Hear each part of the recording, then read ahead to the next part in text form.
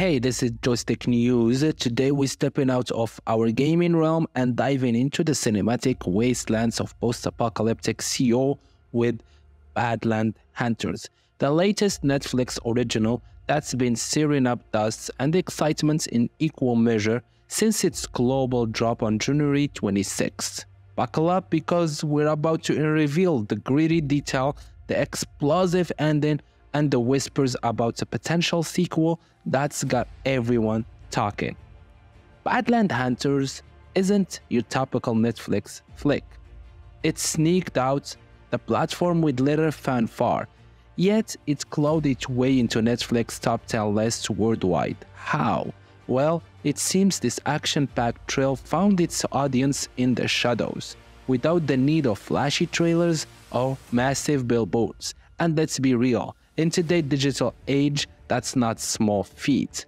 For those who've been living under a rock, or just busy gaming, Badland Hunters follow the aftermath of catastrophic earthquake that's left South Korea in ruins.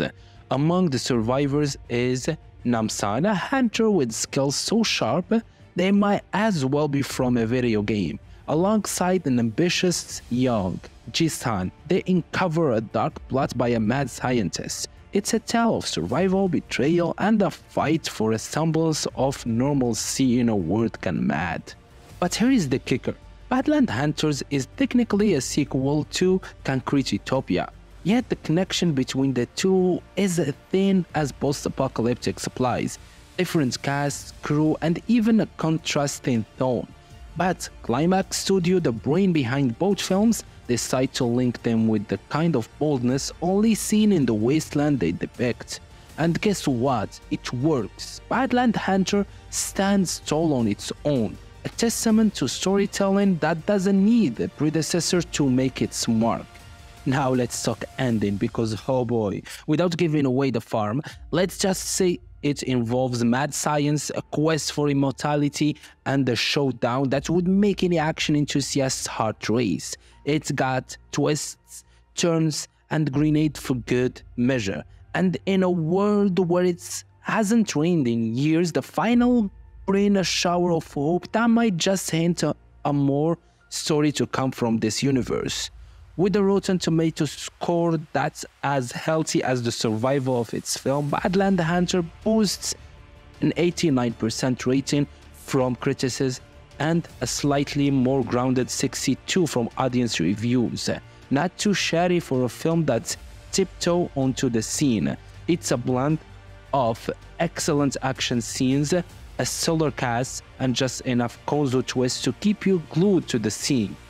So, the burning question, should we gear up for another trip to the Badlands? The ending of Badlands Hunter leaves the door open, just a crack, with the promise of new beginning and perhaps more adventures in the ravaged world. And considering the film's surprising success, it would be out of the question for Netflix and Climax Studio to explore this universe further. But what do you think, folks? Are you ready to dive back into the chaos of post-apocalyptic Seoul, or do you think Badland Hunters wrapped up its story with the perfect bow?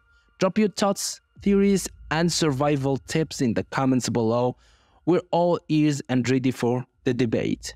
And that's a wrap on today's cinematic expedition. If you love this breakdown and are carving more reviews, previews, and all things entertainment, smash that like button, hit subscribe, and ring that notification bell. Until next time, this is Joystick News signing off. Keep watching, keep gaming, and stay stellar, everyone.